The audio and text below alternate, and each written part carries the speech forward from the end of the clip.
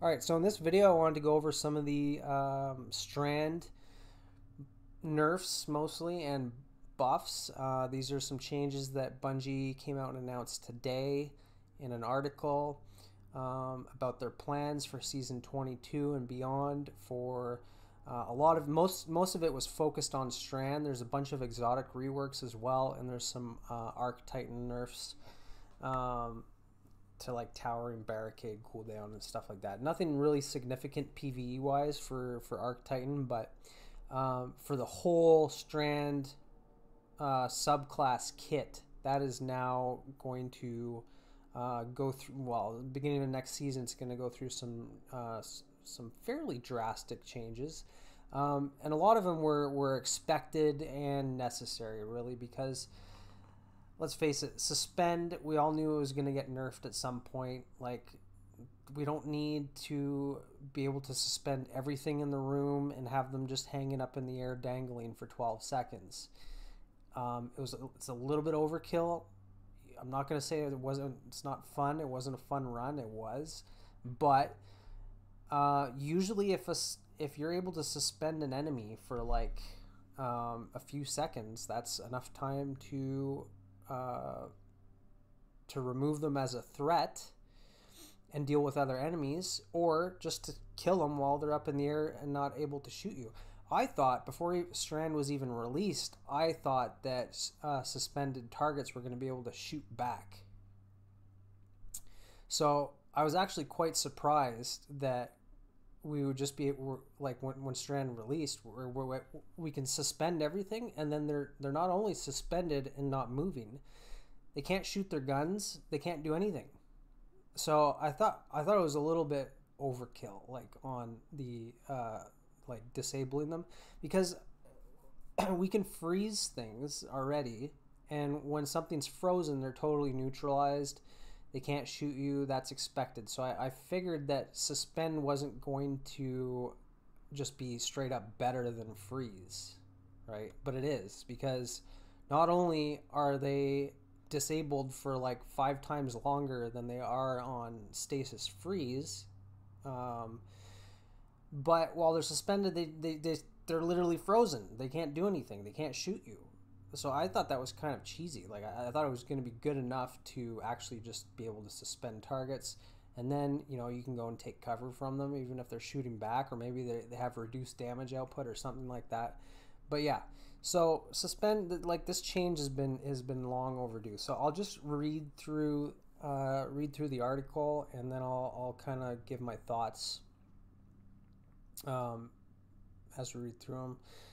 And I'll hop onto my Titan here, just because I feel like most of these changes are going to affect Berserker and Abeyant Leaps. I can't actually see Strand on the PC because I don't own Lightfall on PC. Yeah, the game is cross-save, but it is not it is not cross pay. Like, you gotta pay twice. Like, so my main account is on PlayStation, but I can still see the aspects and fragments, which is what really matters. So suspend, reduce suspend duration versus non-champion PvE combatants from 8 seconds to 5 seconds. I think that's perfectly fine. 5 seconds is still going to be way more than enough time to deal with targets. Thread of continuity now extends this duration to 7 seconds, down from 12 seconds. So thread of continuity, this is this fragment here that pretty much all of us has probably been using on our strand builds, which increases the duration of suspend, unravel, and sever. That used to increase it by 50%, so you can get 12 seconds of suspend, which is like, that is enough time to suspend a champion on Grandmaster and one cycle it solo before it even drops back down to the ground. That is nuts. So now the most that you're going to get is 7 seconds. 5 seconds without this fragment, 7 seconds with this fragment. which in my opinion, I still think that's good. 7 seconds is good. Reduced base suspend duration versus champion combatants from 8 seconds to 3 seconds. Okay, so now like just forget about one cycling champions and just watching them dangle up in the air. Now they're basically just going to be up there for a couple seconds, and then they're going to be a threat again that you're going to have to deal with. So I think that's good, because I think that the way that suspend was working before, where you can just suspend all champions, was just like, what's the point of even having champions if you can just suspend them all? Like, you can't do that on other subclasses. On stasis, you can freeze them, but then they basically unfreeze like a couple seconds later. On void, you can suppress enemies, but you can't suppress champions. So yeah, like really, suspend was one of a kind in that sense. So I'm fine with that. I think champions should be in the game, and they shouldn't just be like shackled up in the air for the entirety of the time that you're dealing with champions. So you can still get 4 seconds though if you're using Thread of Continuity instead of 3. Increase snap damage dealt to suspended boss combatants by 67%. So I don't know what that means. I'm assuming that means that if you throw your shackle grenade at a boss, for example, you'll do less impact damage. Like, you'll do 67% less impact damage, because when you do shackle enemies, like you do like some impact damage before they're suspended up in the air. Okay, so basically they're just trying to make them completely useless for damage, which is fine. There's damage grenades for Strand anyways. Like, there's the one with the threadlings.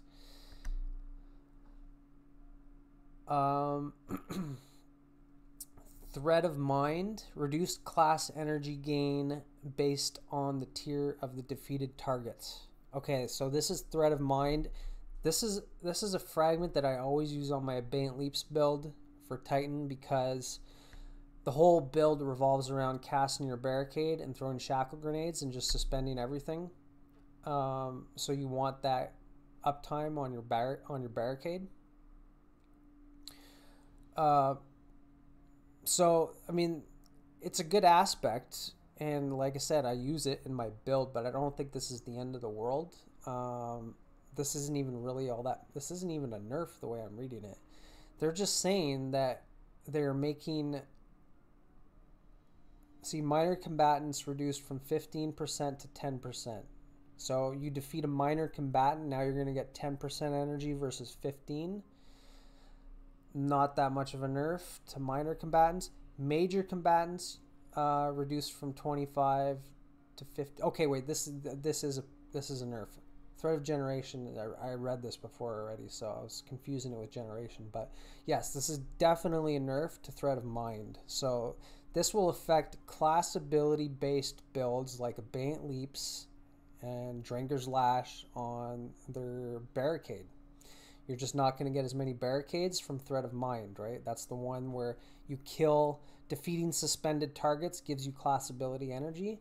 So now this is basically just an all-around nerf to how much energy you get. And it's not a huge nerf. It's kind of a mild nerf in my opinion, especially because if you're already running 100 resilience like you should be on most builds, and especially Titan, then you're already getting the maximum cooldown on your barricade, so it's not like, it's really not that big of a deal. How it affects like Hunter and Warlock, I'm not so sure, because there's really not that many class ability builds for Hunter and Warlock on Strand, unless you're like, really playing into Ensnaring Slam and like 6th Coyote, and you absolutely need to be able to do an Ensnaring Slam like every 2 seconds. Then I guess it could affect that, but maybe you'll only be able to do an Ensnaring Slam every 3 seconds instead of every 2 seconds. That's obviously a gross exaggeration, but I'm just saying. And then for Warlock, I mean, like, if you're really playing into your swarmers and casting your rift to send out those threadlings, then that could affect that as well. But a lot of these can just be mitigated with having 100 recovery or 100 mobility on Hunter. So not a big deal there. Threat of generation. So this is the one where it's not really a nerf, it's more of a balance. They reduced the overall energy gain per damage event against PvE enemies by about 20%. So yes, that sounds like a nerf. Right, so threat of generation, which is this one here, which most of us are probably using on all of our strand builds. Dealing damage generates grenade energy. It gives you a lot of grenade energy, like so doing like poison tick damage, or like a high fire rate, like a machine gun, or an auto rifle, or an SMG, or a trace rifle. Anything that has a high RPM on its damage output is going to give you more grenade energy. So they've reduced that overall grenade energy per event of damage, which is basically per tick, right? So for every bullet you hit or whatever, it's going to give you a set amount of grenade energy. That's the way it works right now. Now you'll get less, but they rebalance the energy gain multiplier across primary weapon archetypes. We wanted to bring the energy gains for dealing damage with precision weapons and fully automatic weapons closer together. Overall, we've reduced the efficiency of fully automatic primary weapons and increased the efficiency of precision primary weapons to compensate.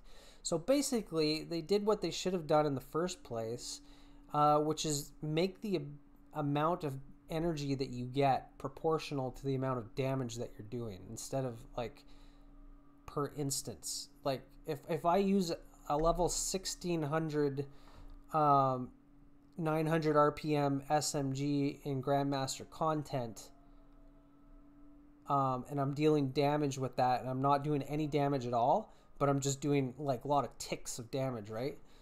I'll get more grenade energy than somebody using like a weapon that's maxed out at 1810 and is doing more damage, but maybe it's not the same RPM, right? So they just balanced it to make it proportional to the amount of damage you deal instead of the amount of ticks of damage that you do, which to me that's just should have been done in the first place. So this is just this is like a nerf and a buff at the same time.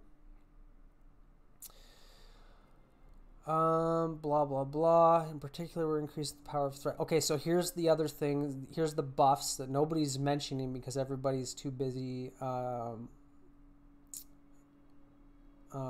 focused on the nerf to suspend. Like, I don't really get how people are so upset or shocked about it. Like, we all knew it was coming. I mean, it's been a little bit ridiculous. So. But here's some buffs, and I'm going to talk about them because it's good. Threadlings, increased threadling damage versus PvE combatants by 30%. Okay, that's substantial. That's a good damage buff. So I'm probably going to have that much more fun with Threadlings build, like on Swarmers or something like that. Tangles, they reduced the tangle creation cooldown from 15 seconds to 12 seconds. That's a buff to tangle generation. Now that means maybe you can like use some of these other fragments. Defeating targets with a tangle grants melee energy. Well, now that's been buffed, right? So every fragment in here that involves a tangle has now been buffed because we're going to be able to produce more tangles. And it could go further into builds like Threadlings. Right, so if you're on Swarmers, you destroy tangles, you create Threadlings. So, like the byproduct of this buff to tangles, it kind of like inadvertently buffs other builds, like Swarmers on Warlock, or Woven Mail for Titans using Into the Fray, or Sire Chirachni Hunters using grapples, right? So it inadvertently buffs all those builds. While you have Woven Mail, Weapon Final Blows create a Tangle. This is Thread of Transmutation. Maybe that'll be slightly more appealing now, because none of these fragments that involve Tangle generation or effects given to you from Tangles were very useful, because there was a 15-second cooldown to Tangles no matter what. And you can pretty much guarantee that after 15 seconds, you can make a Tangle without the help of any fragments, because all it takes is killing a void debuff target, a strand debuff target, to produce a Tangle. You can do that through exotic weapons. You can do that through the seasonal artifact mod, you know, like such as giving you unraveling rounds for having Woven Mail. So as soon as you touch something with unravel, then they die, then they produce a Tangle, so long as the Tangle's not on cooldown. Now it's going to be on cooldown less. So still not all that appealing to like build into Tangles with your fragments, but all around that's a buff. Sever, PvE combatants affected by Sever now have their outgoing damage reduced by 40% versus 30%. So this is a big buff. That is a substantial buff to Sever, and I feel like Sever is one of those strand verbs that is kind of slept on or misunderstood. I did a whole video about this on my YouTube, on my channel. I have several strand videos, like doing on my legendary build series. I covered all 3 classes on strand, and I've done a couple other videos since as well. But I talk at length in those videos about different ways to build into strand, and Sever, especially on like a Bayant Leaps Titan or even on Sire Terrachne, or Strand Hunter, Sever is a very extremely valuable strand verb or debuff that, if you use it right, like oftentimes on my Titan, instead of using warding for Woven Mail, because I can get Woven Mail by suspending targets, I use where is it? Let's see if I can find it. It's the one where you land Thread of Isolation. So this, like, I would usually have Thread of Isolation on here. I just had warding on because I was doing like master raids and stuff, so I was like really needed survivability. But for most content, I would just use Thread of Isolation. That is landing rapid precision hits, emits a severing burst from the target.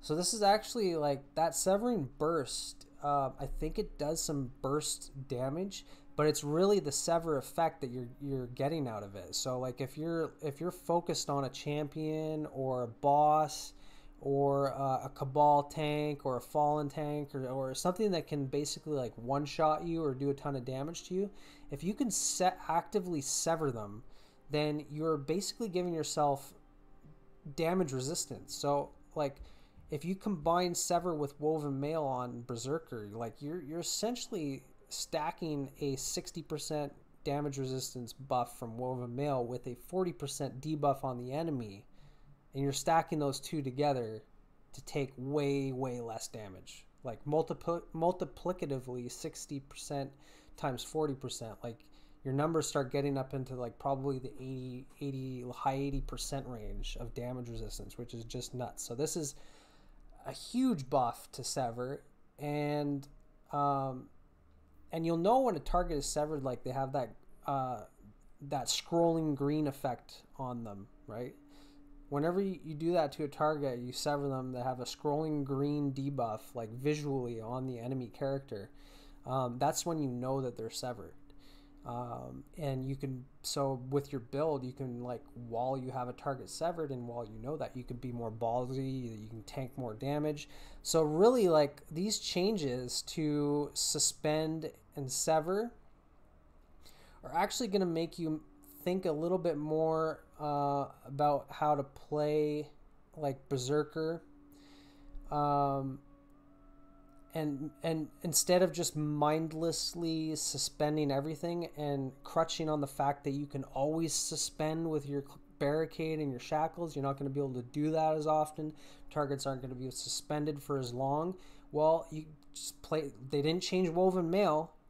You're still going to have 60% damage resistance from Woven Mail, and they've buffed Sever, so you can get even more damage resistance there. So who cares if the target is suspended or not for a little bit less time when you have all that damage resistance? Like, this is just all around, to me, it's a good balance. It's a good balancing change. So I know a lot of people are upset with like the state of the game post that Bungie put out. I read that, and basically my takeaway from that state of the game was, cool, we're getting 3 new strand aspects. The rest was like, I don't care about any of that. Like, I don't know why it was done in like 6,000 words or whatever. Like, it was just basically a bunch of nothing that I don't care about. Like, this is kind of just like corporate policy. Like, oh yes, we're just, we're a working company. This is what we do. Like, I don't care what are the changes to the game.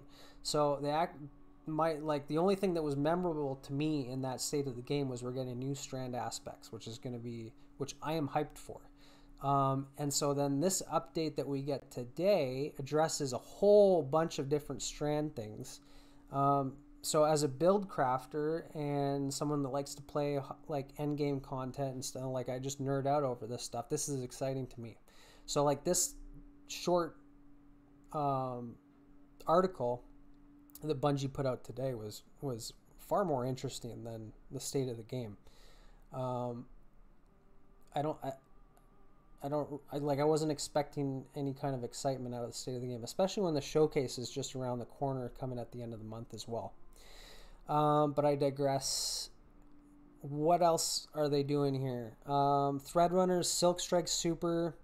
Okay, so they're buffing the damage resistance for your roaming Silk Strike. So that's a buff, but it's not a huge buff. Reduced suppression time between Silk Strike, super air attacks, vertical lift provided by Silk. Okay, sounds like this is just some general fixes to the way that the super works, but it's not like anything dramatic. Threaded Spectre. So I haven't used Threaded Spectre because I'm mostly doing endgame content, and like ensnaring slam and having 2 grenades is just better. I haven't tested it, so I can't say for sure, but I'm not enticed to give up one of those aspects for Threaded Spectre yet. At least not on Hunter the way it stands in the Strand kit right now, because I don't feel like Strand Hunter is all that great. It doesn't really have that many different avenues that make it unique to build into. But this might be cool because they've increased Threaded Spectre lifetime from 10 to 12 seconds. Now it's going to tank more damage versus PvE combatants. So I guess your Spectre is not going to like blow up and unravel into tangles immediately. Allied players no longer have reticle magnetism towards Threaded Spectre. Okay, so I guess I could see how that would be an issue. That'd be super annoying. You're like trying to focus a champion, and then some hunter leaves this Threaded Spectre nearby, and all of a sudden your aim is dragging over to the Threaded Spectre because of aim assist, or reticle magnetism, as Bungie is calling it here. Basically, it's like poorly prioritized aim assist. That is the major gripe with aim assist on console in this game. It's just like it's poorly prioritized. It's not like prioritized based on where you're aiming. It's just like, oh, something moved in front, let me switch to the target that moved, and take away your aim. Broodweavers, the Wanderer aspect is strong when thrown, but somewhat hard to... Okay, so the Wanderer, I was actually hyped for this aspect when they announced it before Season 21 released, because they said it was going to be like a sentient strand thing that's going to follow you around. Like I was picturing like a Child of the Old Gods or Arc Soul type of strand buddy, but that's not or at the very least it was also going to be something that you can throw and suspend enemies with. Like you throw your tangle, it'll suspend the tangle. And at that time during last season, season 20, we had a seasonal artifact mod. It might have been called Untangler. There was a couple, but there was one where if you destroyed the tangle, it would emit a suspending burst, and you could shoot the tangle to suspend targets, or you could throw it to destroy it and suspend targets. So it was a really good Strand seasonal artifact mod that you can use with any class, any build. So when they took that, they took it away come season 21, and they gave us the Wanderer. So I thought at the very least the Wanderer is gonna, like, you'll be able to throw the tangle or shoot the tangle, and you'll get that Untangler effect from, you know, the same thing as the seasonal artifact mod. But no, that's not what they did. Basically, you have to go and pick the damn tangle up to throw at an enemy to suspend them. And that's all it does. You don't get any sentient buddy thing. It's just literally like, oh, your tangle can now be thrown to suspend.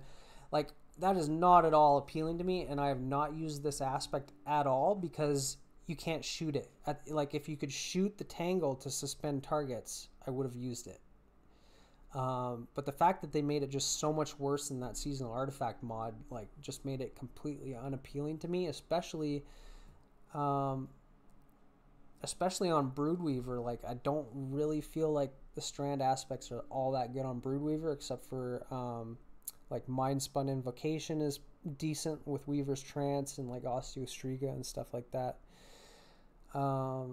So basically what they're doing now is they're making it like that seasonal artifact mod that I was talking about. Now you can shoot it or you can throw it, and so it's just going to have actually way more utility, because you're way more likely to shoot your tangle than you are to, like, go and fetch it and then throw it at a target. Like, you can just immediately get the result that you want by shooting the tangle, instead of doing all this legwork to go and get the tangle first and then throw the tangle, and all the meanwhile, like, you might be putting yourself at risk, and then you don't have your weapon out while you're holding the tangle, and it's like, it's just, yeah, this is, to me, this is a humongous buff to the Wanderer, and I'm definitely going to experiment with that in season 22 when they make those changes.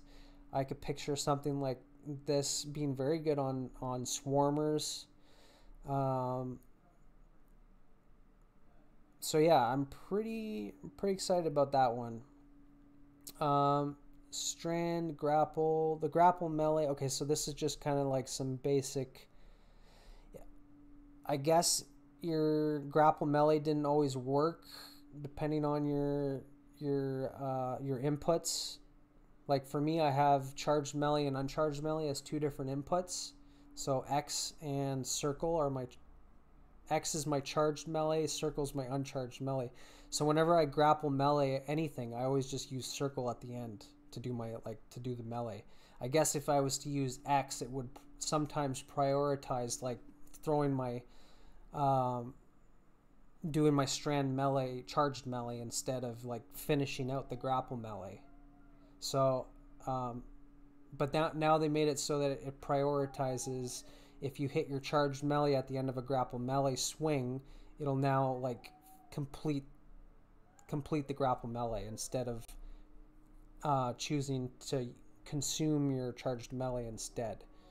So I guess to me it makes sense why there were some issues here. There's, like, some overlap between melee and grenade energy, and, like, so I get why it was kind of glitchy, but it sounds like they fixed this. It's never been an issue for me either way. Some changes to the fragments. So threat of propagation, which one is that? They gave that plus 10 strength. Powered melee final blows grant your strand weapons unraveling rounds. So this could be really good on Broodweaver, because Arcane Needle to me is the best, like, damage melee for strand out of all the strand subclasses. And having 3 of those needles that already unravel, now it's going to kill stuff and give you unraveling rounds on your weapon. So this has actually been an appealing fragment to me on Broodweaver specifically already. Well, even on Titan with Frenzied Blade, because you can get 3 of those, and when you have Woven Mail, you get even more melee energy with Obedient Leaps or something like that, or Into the Fray, right? So with Into the Fray, you get more melee energy. So you could use Thread of Propagation on Berserker as well, so that you can get Unraveling Rounds. I wish they would buff Unraveling Rounds, because to me they're still just a little bit cool effects, but not as cool as like Volatile Rounds. There's not that like immediately pop, explosion, boom, like spreading volatile to everything. There's just something lacking, like Unraveling Rounds are just not making that impact that I think we all enjoy from other subclass effects like Jolt and Weaken and Volatile Rounds, Incandescent, or like Scorch and Ignitions. Like Unraveling Rounds look cool when like you got all the little swarming needles all over the place, but just generally speaking, it's not a very flashy effect. So hopefully they'll change that at some point. Thread of Continuity no longer grants 10 strength, so whatever. I mean, Continuity has been such a staple fragment for pretty much all Strand builds that I think the 10 strength that you get from it was just kind of like, what's the point? And it's not really offering you anything. It's just giving you a small bonus on top of an already like overpowered fragment. So yeah, they've nerfed Suspend, they've nerfed, and so therefore like Continuity is kind of nerfed, because Suspend is now going to be 7 seconds instead of 12 with this fragment. But they didn't change the fact that it also increases the duration of Unravel and Sever's been buffed, so still Continuity is going to be very strong. It'll probably still be in everybody's builds, I'm guessing. And taking the 10 strength off of there, it sounds fine to me. Like if it was a negative 10 discipline stat, I would probably still use this fragment. So that makes sense. Thread of Wisdom no longer requires a precision kill to activate. I think that's the one that gives you Orbs of Power or something like that. Yeah, defeating suspended targets with precision final blows creates an Orb of Power. So that's a huge buff. It's just you kill anything that's suspended, you get orbs. It's still like, I don't like using a fragment to get Orbs of Power just doesn't seem like a very optimized decision to me. Like you can produce orbs from your Siphon mods and from Firepower and Heavy Handed and Reaper. Like you can just produce orbs left and right with your combat mods. So it's still not, even though it's a buff, it's still not something that I'm going to use most likely.